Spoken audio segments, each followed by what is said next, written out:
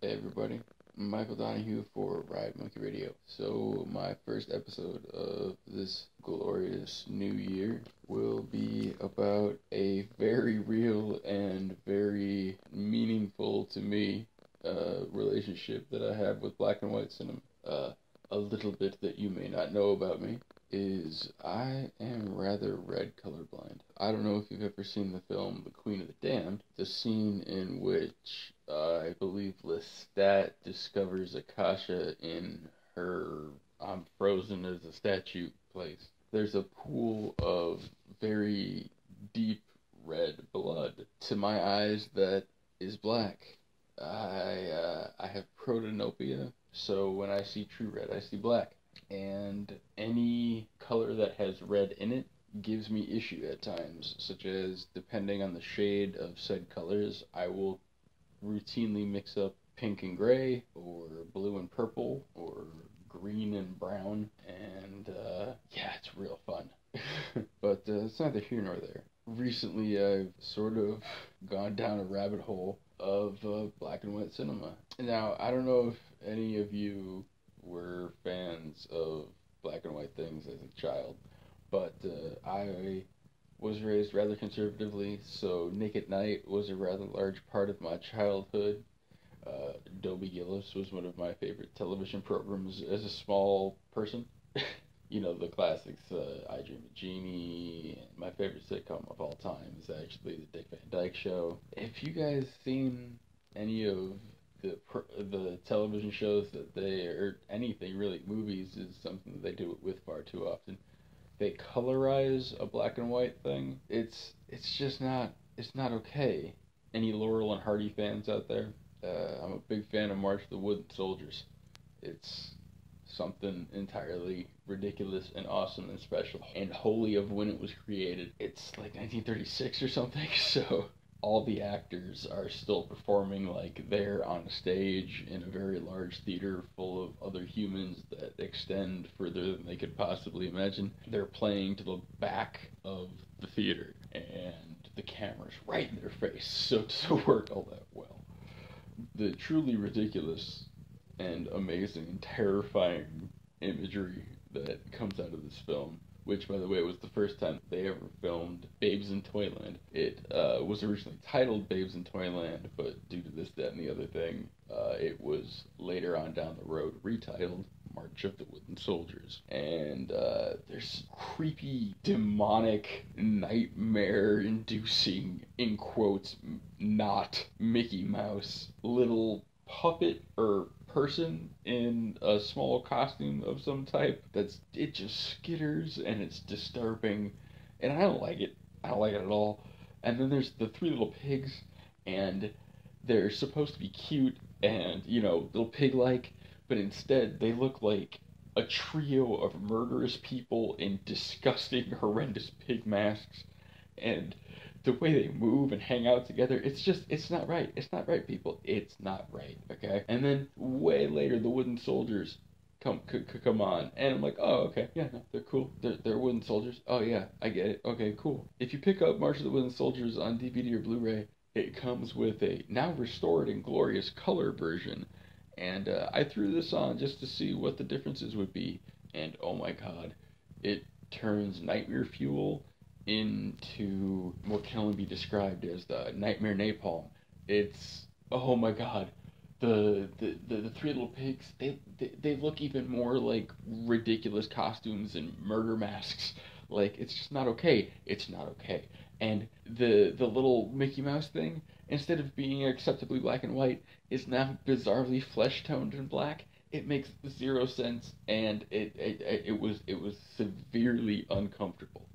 And shortly after I picked that up, I heard about Mad Max Fury Road Black and Chrome Edition, which, if any of you are unfamiliar with, is Mad Max Fury Road mixed in high contrast black and white. When George Miller was making The Road Warrior, he said some of the most striking footage that he had ever seen of the film was when he walked into the room where they were composing the score, and the version of the film they were watching was a really cheap, sort of just temp black and white version of the footage that he had shot, and he was just very taken with the imagery. He wanted to make Fury Road black and white, but we'll get back to that later. Then cut to last year, and they release a little movie called Logan. Now, I could go on at great length about why the X-Men are amazing to me, and why specifically Wolverine is as well. But rather than get intensely long-winded, I'll just give you a little bit of background. When I was like 7 to 11, I subscribed to X-Men comic books. My favorite characters were Nightcrawler and Wolverine. And then shortly after I fall off of the comic books a little bit, along comes the X-Men animated series. Or maybe it was concurrent, whatever. Maybe my time frame's off. But I loved the comic books and the animated series, and then cut to high school, and they start making live action movies, and this dude Hugh Jackman is the perfect guy. Like, just spot on amazing. Exactly what I would want from the character. But it's also PG-13, so he can't really go full-on crazy berserk like he does and say, okay, hold on, spoilers for the Old Man Logan comic book. Like when he's ripping his way out of the Hulk's stomach, okay? Or, let's say, I think my favorite X-Men comic is X-Men 25. It was in the run where there was the big crossover event, and the way you could follow the books was whichever issue had the holographic card on the cover. Again, spoilers. In this issue of X-Men, Magneto gets to a boiling point and suspends Logan in front of him and rips all the adamantium off of his bones and out of his body. Yeah, that's a thing that happens. You know, it's PG-13. We're not getting this crazy nonsense going on. For the next almost, 20 years, this guy plays Wolverine brilliantly in films that range in quality from X2, X-Men United, to... I shouldn't even say its name. X-Men Origins Wolverine. How dare you give us the Merc with the mouth and then remove his mouth? Anyway, I also, in high school, acquired this shirt. And at the time I acquired said shirt, it fit me quite nicely. And also got me good and beat up, because what's with this nerdy shirt? It's Wolverine? What's a Wolverine? So, I had a couple friends that were like, oh, that thing's really cool. A couple other people were like, Wolverine, right on. But for the most part, it was like, why is this fat kid wearing this stupid shirt? A lot. Because, believe me, I wore it a lot. But I still have the shirt to this day. Don't believe me? Here's proof. Yes, this is the shirt that I got in high school today.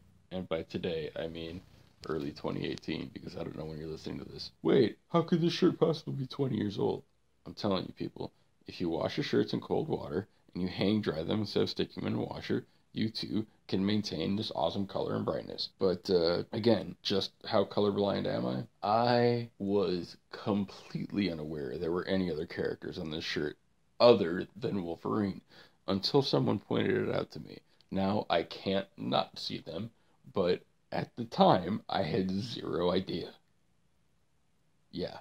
That's what it's like to be me. Take a look at this image. It is the logo for the film company Marv, one of the companies that is responsible for bringing you Kingsman, the Secret Service. If you have, in quotes, normal eyes, you will be able to see the word Marv quite clearly and have absolutely no idea what I mean when I say I don't see anything but a bunch of dots. Anyways, back on topic. Logan, when it was released and did crazy well and was very well received by the populace in general. James Mangold, the director, said that he was very taken with some of the photography that was happening on set, which was in black and white. And he was so taken with it that he decided to mix the entire film in high contrast black and white. And when I heard this, I got intensely excited, because when people talked about Logan, one of the first things I said was how amazingly violent and bloody, appropriately to the character, it was. And when I saw the film, I was like, wow, this was a glorious representation of the character that I love. It was almost everything that I could have possibly wanted out of a Wolverine movie when I was subscribing to the comics when I was a kid. And it almost exclusively took place at night. So all this bloodshed was utterly lost to my eyes because it was just happening in blackness to me. When I heard that they were going to mix it in high contrast black and white, I was like, wait. What does that mean? I don't even know what that means. Well, what it turns out meaning is when I finally picked up Logan on Blu-ray and it came with Logan Noir, I finally got to see it. And I now have the ability to sort of describe what it's kind of like to have eyes like mine. And it's this. So when I saw... Spoilers for Logan. When I saw Logan in theaters, they ripped the tarp away from Caliban to corpse. I sit here looking, I'm like, ugh, well, okay. That's kind of nasty. It's, yeah, bloody and, okay. When I saw the same scene in Logan Noir, I physically recoiled and flew into the back of my chair. So, as it turns out, there's a depth in wounds that is completely lost to my perception. So, in Logan Noir, I was like, oh my god, no, that's so gross. There's like a chunk of his nose missing. I had never seen such gory detail. And for some people, they probably can't comprehend what I mean by that, because how could it be gory detail if it's in black and white? Well, it was a level of detail that I had never seen before. So, there you go. So back to Mad Max Fury Road Black and Chrome Edition. When I saw that in theaters, I can't even describe to you how glorious it was to me. The cacophony of practical effects and violence meeting really well-used CG, and the sheer love of the art form that goes into the making of this movie made me happy on a very, very deep level. Each faction of this wasteland has their own kind of color scheme, and it's very cool, and it fits the world. A lot of colors are very natural, but other colors are just intensely ramped up to a degree that's like cartoonish, but works for the film. And I could see where some people would be like, why would you want to strip this movie of this? It makes no sense. But George Miller wanted to make it in black and white. I read a piece that said, he capitulated to make it in color as long as they agreed to release a black and white version on Blu-ray. And then the first run of the Blu-rays come out, and it's not there, and we're all disappointed. And then, of course, down the line, they're going to double dip, and they're like, here comes Mad Max Fury Road Black and Chrome Edition. And I was just annoyed because I naturally just picked up the Blu-ray right a week or two before they announced the Black and Chrome Edition. So I could never justify spending the extra cash, but I finally caved and I picked the thing up. And it's... a lot of people talk about it in a lot of different ways. But my take on the Black and Chrome Edition, other than making someone like myself very happy, I think the biggest takeaway for me was I now realize why I have so many headaches. Or at least I feel this way. I first noticed it when I was watching Logan Noir, but I couldn't quite put my finger on what it was while I was watching it, but I felt physically different while watching the film in general. And then at some point in Fury Road Black and Chrome, I realized that my eyes felt relaxed. What does that mean? I don't know how to describe it to you people. Have you ever felt a sudden release of tension that you didn't know you were holding? Imagine this happening in your eyes as opposed to your arms or your thighs, okay? I didn't realize it. Looking at a black and white image, my eyes are very relaxed. And the reason I realized it was as soon as the film ended and I turned it off, there was a moment of not realizing anything had been different, and then all of a sudden my eyes going, oh no, there's colors again. Oh, and I felt tension. But in terms of the film, I really feel that the black and white adds to the feeling of desolation, because while the color schemes all help denote which faction is which, when you remove that, it just becomes even more desperate, even more desolate, because everything is just an equal level of pain, of assault, of it doesn't matter who looks like what. Everything is after you. So it doesn't matter if it's bright orange, dirt red tan of the wasteland. It's all the same, and that makes very little sense. I just really feel that the black and white, when everything looks identical, to me, the feeling of desperation, of desolation, of hopelessness is just escalated. Also, when there's less color in the entire world to distract you, I found it a much more character-driven piece than I had in the previous few viewings. I was less distracted by the world, and I was more concentrated on faces and minutiae. Another example of what it's like to be me. If you've seen Fury Road, spoilers for Fury Road. If you've seen Fury Road, the tornado of flame, that giant what are we driving into shitstorm, when I saw it in theaters, I was like, oh my god, this is amazing. Look at this swirling death, and oh, there go some cars. There go a couple of people. Yeah. When I saw it in black and white, I was like, oh, there go all the cars. There go dozens of bodies just being ripped limb from limb in this tornado of fire. Yeah, I certainly didn't see that when it was in color. But man, please, if you get the chance to, please do yourself a favor and check out the movies I'm talking about here. So now cut to, I'm sitting in a theater and I'm watching Guillermo del Toro's The Shape of Water. Okay, I'm not going to go deep dive into this movie because I could, and I might at some point, but I need to watch it another 2 or 3 dozen times before I'm prepared because it's amazing. But anyway, spoilers for The Shape of Water. Serious spoilers. If you're planning on seeing this movie, please don't listen to the next several minutes of this particular podcast. The point at which Sally Hawkins begins to sing to the creature, and in her brain, she is performing her heart out exactly like all of the heroes that she would watch on the television in these films, these glorious old Hollywood musicals. This voiceless character suddenly having a voice, and her world becomes black and white. It becomes the world of this Hollywood musical style. I almost wept with joy sitting there in the theater, because while I can completely understand why certain people wouldn't particularly appreciate the style of this scene, of why would this movie have a musical number at all, let alone a black and white one, it makes perfect sense for this character at this point in her story, because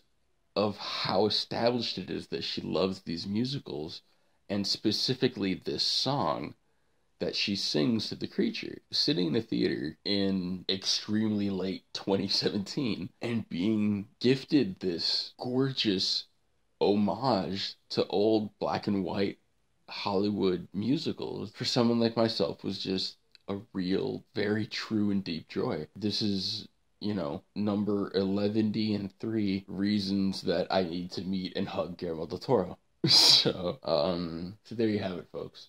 Some rambling nerdy thoughts from a rambling nerd about black and white cinema. Thank you for choosing to spend your time with me, and for tuning in. For Riot Monkey Radio, I am Michael Donahue. Until next time, take care of yourself.